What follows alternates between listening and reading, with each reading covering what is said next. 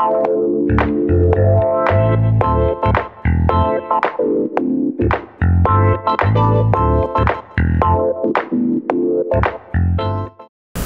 again. Earlier in the week we heard from Mike van Dorken, who expects a 5% rise in the FTSE next year. What about the DAX and Germany? Well, I've been speaking to Anita Paluch from Gekko Global Markets about Germany and also about the Fed's latest bond buying programme.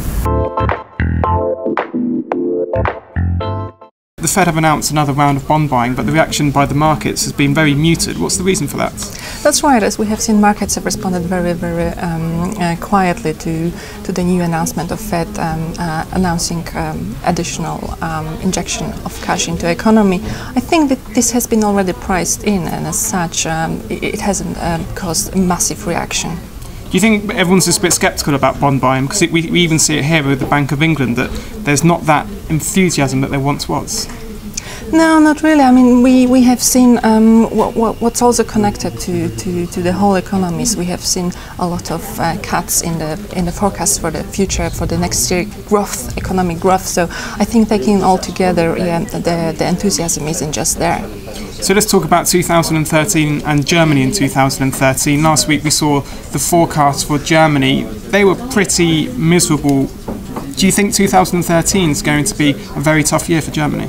Yeah, you're right. I mean, we have seen the forecasts have been slashed by Bundesbank as well, and yeah, this has been a pretty chilling news for the markets. However, if we consider how the Europe has performed over the year and how many countries have also seen the slash in the growth forecasts, and that it hasn't actually been that surprising, I would say.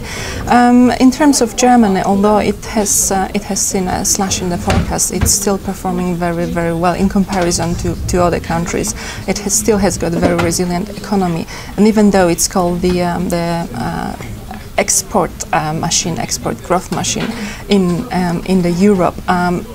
The very important factor in the German economy is the domestic growth. So the German economy still is very resilient. Yeah, I spoke to Mike van Dorken from Sunday Markets about the FTSE. He's expecting a 5% uptick next year for the FTSE. Do you think that the DAX can outperform that? Absolutely. I think DAX is quite well positioned to rally next year. If we look at the fundamentals, the German companies that build the German DAX, they're still quite well positioned. If we look at how they position for the export, how they've done their homework in terms of cutting costs, restructuring, and they're still doing that. They have increased the equities, they have decreased the debt level, so there is still room for improvement. And what about the German elections next year? Angela Merkel's up for re-election. She's of course a key figure in the Eurozone. First of all, is she expected to regain power? Yeah, Angela Merkel, she's definitely done very well in terms of leading Europe in the crisis. So she's looking to win the elections as well. Absolutely. What's very important is to face the problems and tackle the problems Europe is going to still have coming next year. So what's really important is to look at the reforms that are really necessary. As we have seen in the past month, the austerity measures have actually cut through to the social fabric. We have seen protests and demonstration across Europe. This is very important, and I wouldn't say the protests are very alarming signals. We have seen in Europe the Baltic countries. They have faced and they have introduced much more restricted reforms in terms of coming out of the crisis. So yes, we would need to see more reforms coming through. But what about, because Germany has been is the leading voice within the Eurozone for austerity. What does the election mean? Does it mean that Merkel has to be seen to be very strong on austerity in the run-up to the election? Germany has been the strongest proponent of the austerity measures, and if we consider that Germany has actually made the experience 6-7 years ago, they have been called the sick man of Europe, and they have been in a place that we actually see Italy in right now.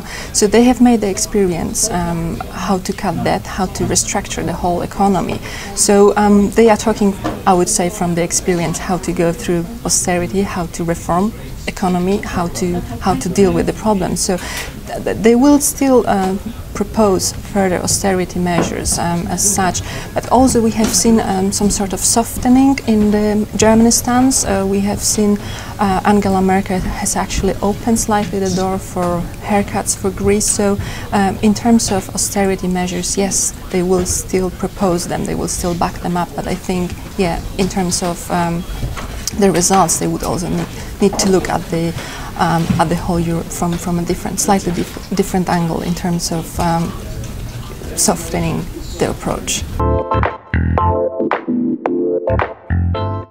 Well, that's all for the moment. I'll be back next week for the final interviews of 2012, but for now, goodbye.